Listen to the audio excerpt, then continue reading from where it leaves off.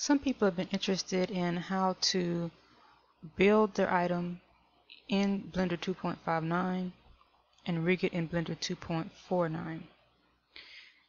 In the older days of Mesh Beta and Second Life, you had to use a workaround if you wanted to build in 2.5 and rig in 2.49, because at that time SL Uploader didn't recognize rigs that came out of 2.5. Today, thankfully, you can rig and build your model completely in 2.59, the official one from the blender.org site, and you're good to go. However, if you're making specialty avatars like, say, tinies or animal avatars that need joint offsets, you will need to use 2.49 right now. And luckily, it's very easy to get files in between the two programs.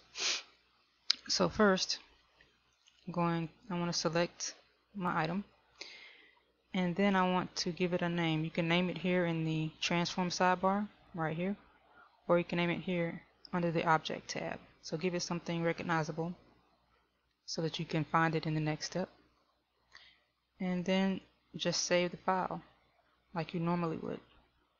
I saved it as bodice39.blend.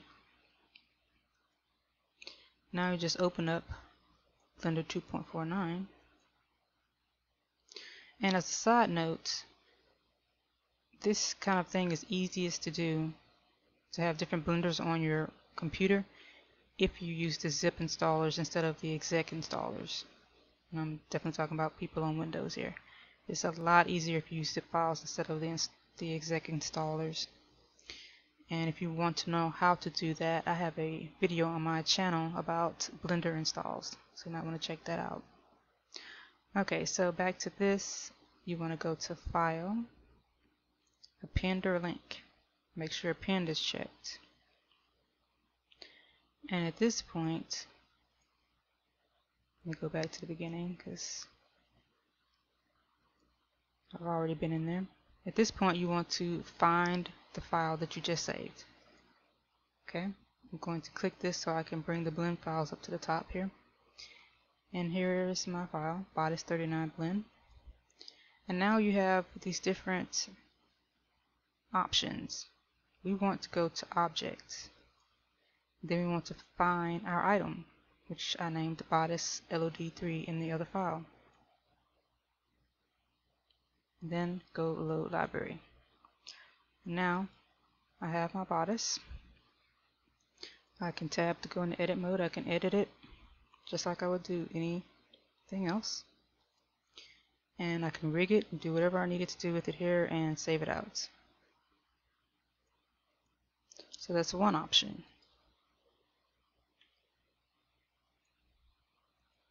Another option is to save this out as the generic object format. So I'll go here, File, Export, Wavefront Object. Make sure to click Selection Only. I also like to click Keep Vertex Order. This isn't necessary, but I like to do this just because at some point I might want to make a morph target, and you need the vertex order to be exactly the same if you're going to do something with morphs. So just in case I do that in the future, I always click Keep Vertex Order, and it doesn't hurt. So export that. Now, using the object method, you can bring this object file into any program that you wanted to bring it in that supports wavefront objects, and obviously Blender does as well. So now I want to go to Import Wavefront Object.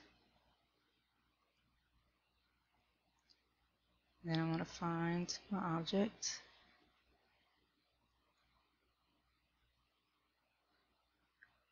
The clamp scale, you want to turn that down to 0. You can leave the rest as default. You usually have to come in and set smooth to get the smooth again. And there you go. You can edit it and rig it just like you normally would. And that's it for this video. See you next time.